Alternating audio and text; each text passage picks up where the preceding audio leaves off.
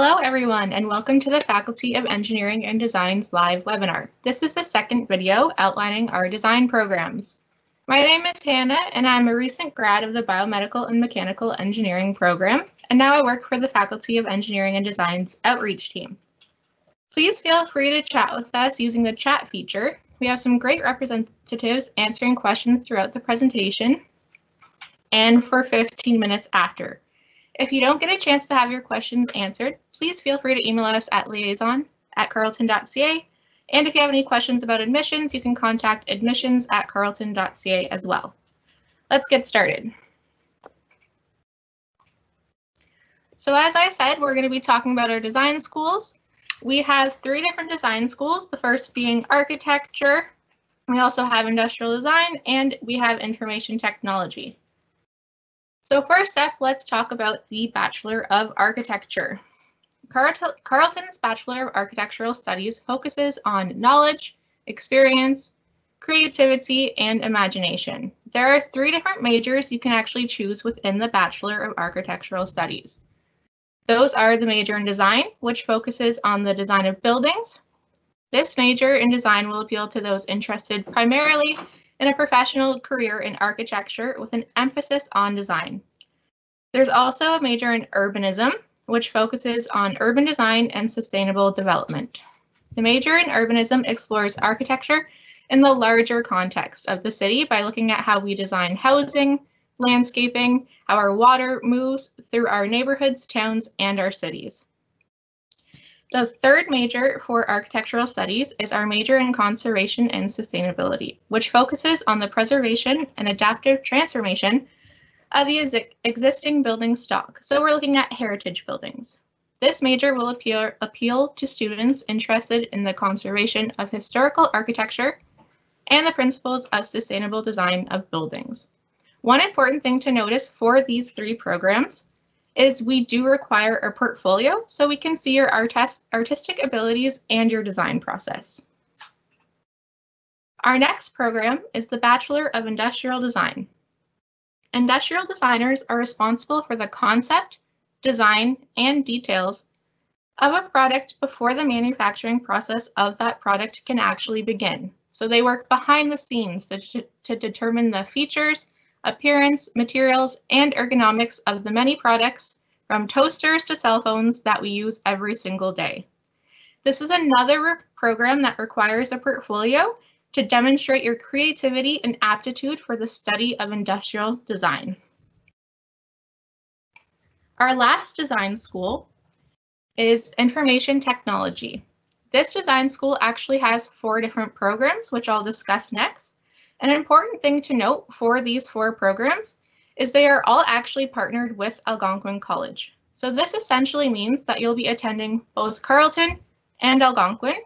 So you'll receive both a degree and a diploma in 4 years rather than 6. So the first program is Information Resource Management. This program provides students with a broad understanding of information management, as well as specific capabilities in managing digital resources, such as research data, websites, and social media. Such skills are especially important now that the library and IT field has moved beyond the traditional library setting to encompass a wide range of occupations in both the private and public sectors. Additionally, living in Ottawa, it's convenient to have your French language skills, so this program also integrates a French minor into your degree. Our next program is Interactive Multimedia and Design. This program is aimed at students who are both artistically inclined and technologically adept, and who are interested in all aspects of digital media. You will acquire the tools you need to take an idea from a problem and advance it through the process from concept to pre-production, production, and post-production. The program provides you with a multidisciplinary education through courses in computer animation, visual effects, video game design and development, graphic design, and human-computer interaction. This program also requires a portfolio where we can see your artistic abilities, whether drawn or through the computer. Our next program is network technology. This program focuses on the design, management, operation, and installation of complex information networks, such as those that make up internet and cell phone networks. In this program, you will not only explore theories and concepts, but you will also learn about their practical application. You will learn to design, manage, secure, operate, install, and configure advanced IT networks using our state-of-the-art networking labs, which offer that hands-on training with real-world equipment.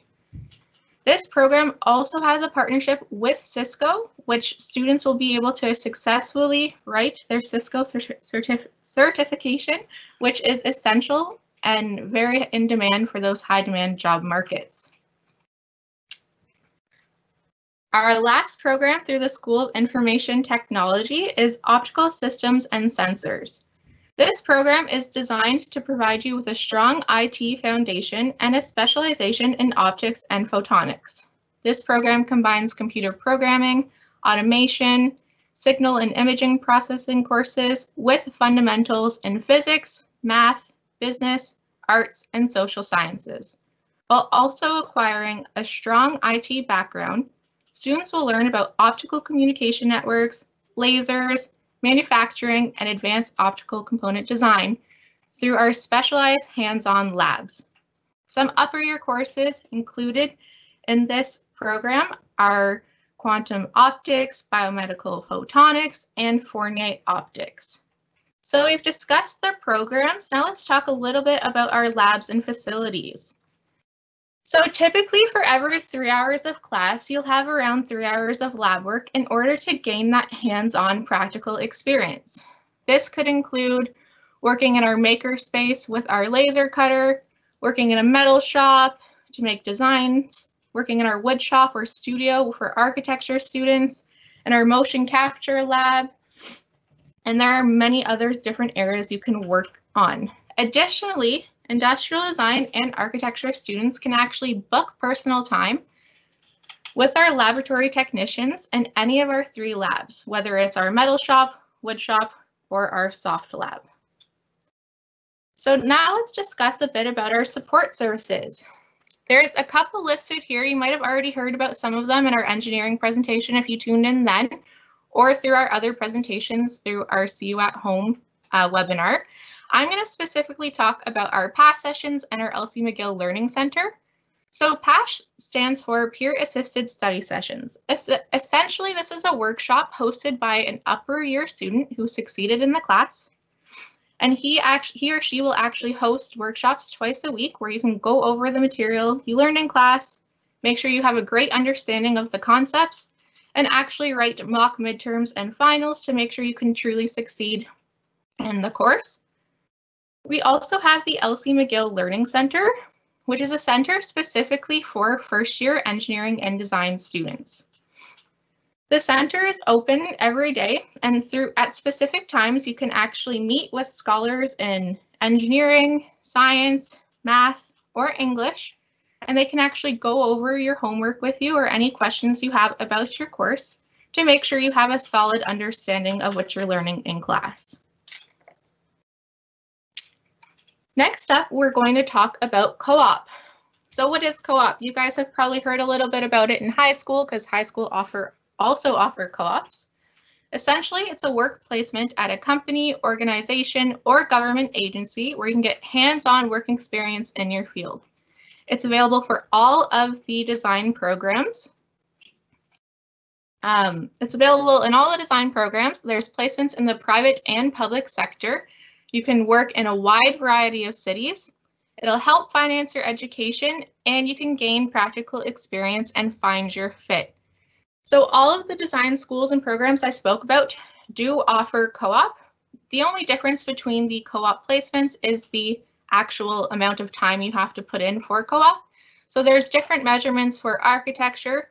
Industrial design actually requires a 12-week internship unless you choose to do your co-op placement.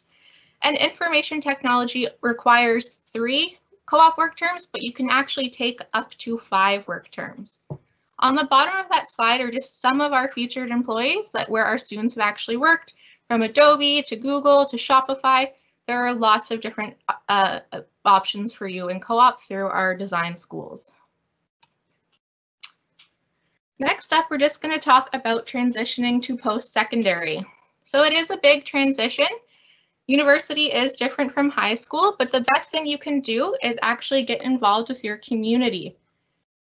There are many ways to do that through design schools, through different societies at Carleton. And in our first week of school, all of Carleton's clubs and societies actually meet in one location, so you can walk around and learn about them and decide which group you'd like to volunteer with. So just to talk quickly and specifically about our architecture community and services. So right now, for those of you in grade 10 and 12, you can actually sign up to do our Imagine Architecture program. This is an online program taught by instructors from Carleton's architecture program for grades 10 to 12 students who are interested in gaining experience in that creative design field. We also have the Directed Study Abroad, which is a trip during winter break with faculty members and students. You travel to different cities around the world to engage in new urban settings and visit the offices of internally renowned architects. And finally, we have our Architectural Society. So the Israeli Architectural Student Society provides various social events and academic workshops throughout the year. These include the Upper Year Mentorship Program, the AASA Store, design luncheons, co-op information panels, Spirit Week, and random acts of food kindness.